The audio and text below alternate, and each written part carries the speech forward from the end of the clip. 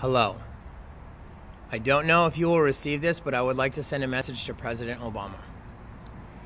Obama, I was able to visit the White House under your reign, and I appreciate the fact that you let me do so. I love this country, I love the history of our country, and I love just being an American. I come from a family who has a proud history of military support and just a proud history of loving our country. I just want to appeal to you as a man who fought hard to get into the White House, as a man who fought as a minority to get into the White House and overcame that and became the president of this country. I want to appeal to you as someone who fought against voter fraud, election fraud, disenfranchisement, and everything you were up against. I don't understand why you, as our leader, are standing by silently allowing this to happen to Bernie Sanders.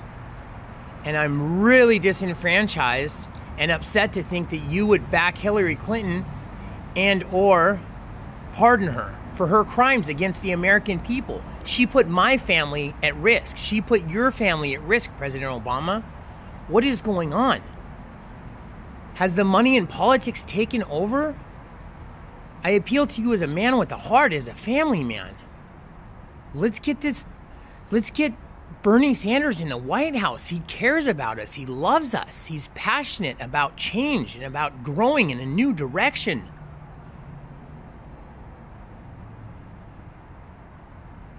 Put him in the White House, man. We won't have to deal with interventionist wars. Maybe his approach to gun laws will help bring down the school shootings. You know what I mean? Let's unite the American people and create jobs in our economy. Stop fighting for the wrong system, please, President Obama. Now, we're all going to go to Philadelphia, and we're planning a peaceful protest. And I ask that you just watch and listen to the voices of the American people, all of us. And lead with your heart, not your wallet, man. Leave a legacy that says something about the man you are. You overcame a lot of obstacles to become our president. And I think you should go down in history as having a little more of a legacy than supporting interventionist wars. Libya, Syria, Benghazi, TPP. Disastrous, man. Do something good on your way out, please. I hope you get a chance to view this, and I hope it touches you, like your heart, like it means something to you. Thank you for your time.